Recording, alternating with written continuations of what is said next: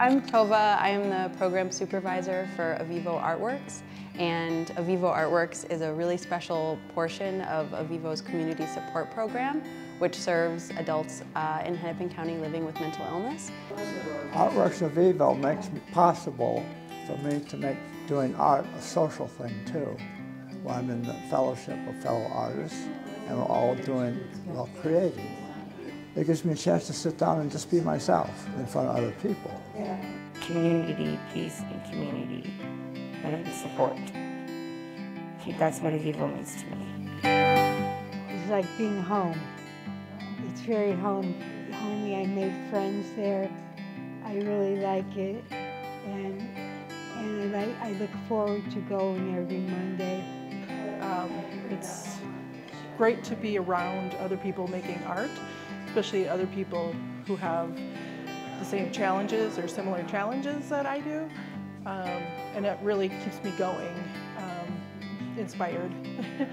Because it's hard to make art, and it's hard to be motivated. I had the opportunity to make some really good art here, and I just hope that by people experiencing my art, that every artist knows the best is yet to come. One of the things that I'm in charge of is exhibitions.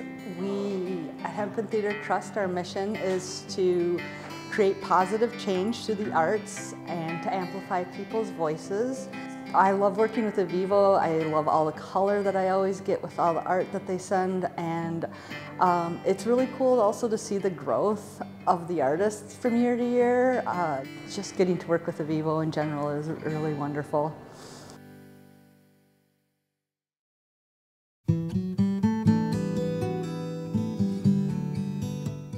"11 years ago, I started doing art.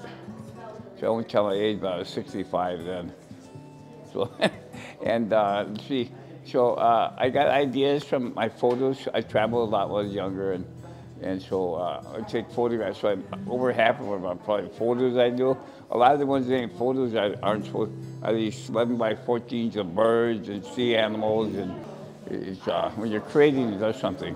I haven't really been doing art long, but the idea in my head is to create a type of sensory art, not just visual, but touchable or other things like that. I don't want to feel like my artwork is limited to just seen. I want it to be seen by all people. And I like to do mandalas and wood burning. I wood burn fairies and mandalas and all kinds of different things. I teach wood burning at the Greenbelt building, and I enjoy that. I also do abstract paintings. I love to do This piece is like many others. I do use different words, but I frequently use the word breathe because one of the most basic things, and the most basic thing in life might be breathing. And with me in particular in my mental health, I really do have to remind myself to breathe and to take a breath and to focus on that. And a lot of people say it's focusing in the moment, but sometimes I think it's focusing in the moment now and then in the immediate future. So it's really representative to me of my mind actually working and the concentration that I have to keep sometimes when things are really bad, to just keep breathing. And so I guess this kind of comes out of a whole number of years that I did mandalas, and I had a little course that I taught on doing mandalas that was primarily a meditation thing. This is one piece, I call it my magnum opus, my contribution to help people through this world of darkness. And I started this when I looked at my nephew. I was in a high area and I saw him, and that's how this came about. This piece is Kintsugi Heart Face. It was started pre-COVID. This is a piece on resilience and, you know, kind of repairing yourself and still being useful. For my sculptures, I'll make a sketch first, and then I'll do the sculpture. But for like drawings, I just start drawing, and whatever it turns into is what it turns into. It comes out of my head, so the challenge is to get something on the paper out of my head that looks okay.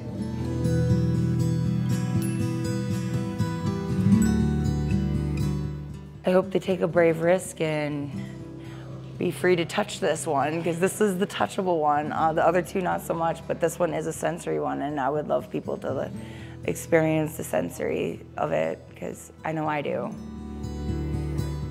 Oh, I hope people love it. I did a fairy, it's down there, and I hope people enjoy it. And my mandalas mean a lot to me, and I hope they mean a lot to other people. I'm pretty open about how people should or could experience my pieces. I just hope that they can relate to it. I think, you know, the word breathe is pretty, it's pretty broad in its implications. You know, I just hope that they take away maybe a remembrance to breathe every once in a while, because I don't think it's just me.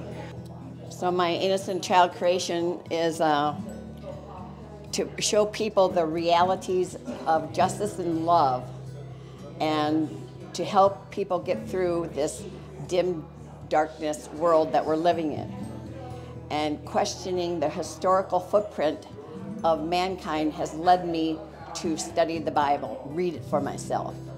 So it's my hope to inspire people to look into their visions for a promise of hope.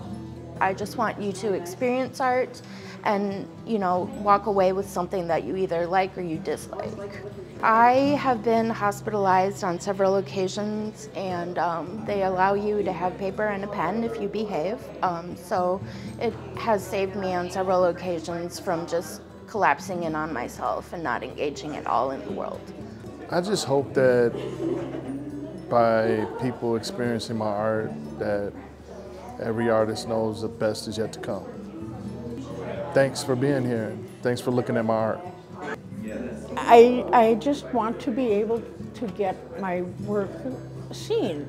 And more importantly, I need to be working around other people. It makes people smile, and I like that a lot. It makes me feel good to know that something I made makes people smile.